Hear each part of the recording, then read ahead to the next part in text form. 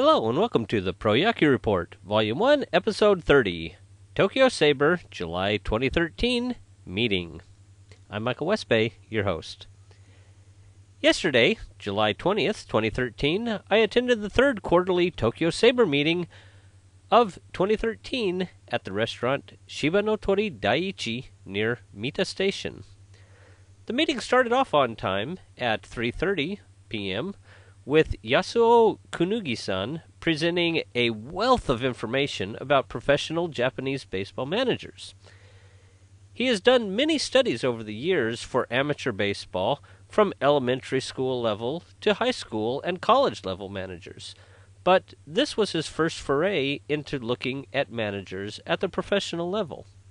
Originally published in the summer of 2010 edition of Baseballogy, a book dedicated to the study of baseball culture and society, the study looks at the success of managers in Pro Yakyu broken down by pennant races, victories in the Japan Series, where managers were born, educational level and schools attended by managers, positions played when active, and many, many more criteria. In this study, Kunugi-san declares the big three managers of all time as Sadayoshi Fujimoto, Osamu Mihara, and Kazuya Nomura. However, he later updates this study in the journal Japan Baseball Culture Research that was published this past March 2013, in which he tweaked his evaluation criteria for the best manager. The new criteria allotted 10 points to a manager winning a Nippon Series, 3 points for finishing the regular season in first place, and 1 point for a second place pennant race finish. No, additional points were not awarded for the Climax Series victors. Under this new criteria, Tetsuhara Kawakami comes out on top with 144 points, having won 11 Nippon Series, finishing first 11 times in the Central League with the Giants, and concluding a season in second place just once.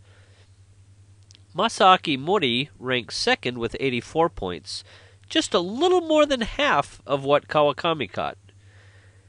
Much of that is from leading the Seibu Lions in their golden age, from the last half of the 1980s to the first half of the 1990s, when the Lions won 6 Nippon Series and finished in first place 8 out of the 9 seasons he managed Seibu. Rounding out the big three in this second study is Shigeru Mizuhara. Over 21 years as manager of the Giants, Toei Flyers, and Chunichi Dragons, Mizuhara won 5 Nippon Series, finished in first place 9 times, and was the runner-up 5 times for a total of 82 points. Of the original Big Three, Osamu Mihara drops from number 2 to number 4 with 60 points. Kazuya Nomura drops from number 3 to number 7 with 49 points. And because Satoyoshi Fujimoto spent the bulk of his career managing during the single league era, he drops from number 1 to number 32, with 2 first-place finishes after 1950 and 1 second-place finish for a total of 8 points. For another take on the best managers, I'd recommend Gary Garland's Managerial Statistics, ranked by wins in the JapanBaseballDaily.com data warehouse. It's all the same names, but in a different order. In all, Kunugi-san covered a lot of charts, mostly histograms, in a short amount of time while giving great insight into the data. It was a very interesting presentation. After a short break, Ikei-san presented a short talk on the history of Japanese-Taiwan baseball relations. And it started with the Japanese introducing baseball to the island as part of Japan's empire building in the early 1900s. I've read several studies about the development of baseball in Taiwan before, And this basically reiterates that much of Taiwan's baseball has its origins in Imperial Japan.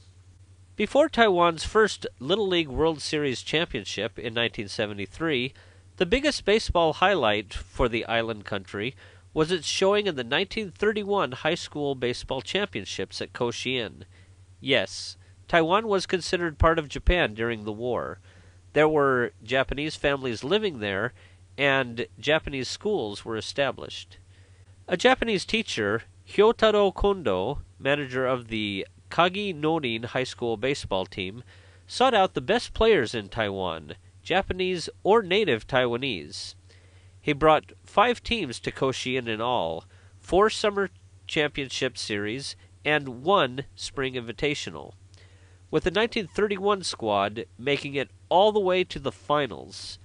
The 1931 team was made up of a starting lineup of 3 Japanese youths and 6 native Taiwanese, including Shosei Go, also known as Ha Go, or also known as Masayuki Ishii, who pitched for the team and went on to play for the Giants, Tigers, and Mainichi Orions. Go furthermore went on to be inducted into the Japan Baseball Hall of Fame in 1995 posthumously. Kondo Kantoku was well known for treating all of his players equally, regardless of their original nationality. There have been several Taiwanese stars in more recent years in Japan, including Genji Kaku with Chunichi, the Orient Express Taigen Kaku with Seibu, and several others. But Taiwan hasn't only been a primary source for their native players. There have also been a number of players proving themselves in Taiwan before moving to Japan, such as Balvino Galvez and Alex Cabrera, and more. Several Japanese have extended their careers by heading to Taiwan, like everyone's favorite holding-on player, Shingo Takatsu. Several players also have gone to Taiwan to coach after retirement as well. Then there have been the Asia Series, Olympics, World Baseball Classics, and other international face-offs with Taiwan.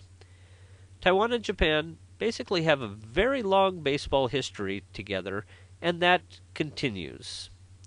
Ikei-san wrapped up by mentioning that there is a movie in the works named Kano, which revolves around the 1931 Kaigi Norin High School's Koshien Run. It's expected to be released at the end of this year or beginning of 2014. Finally, one of the members had a slideshow of her trip to Citi Field for the MLB All Star game, including all of the spectacle that led up to it.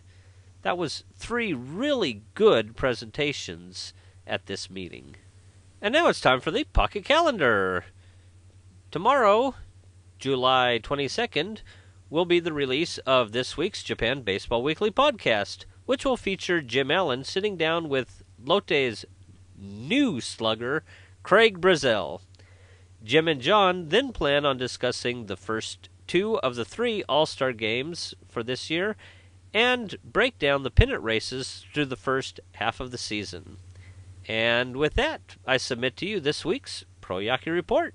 Thank you for joining me. Until next week, take care.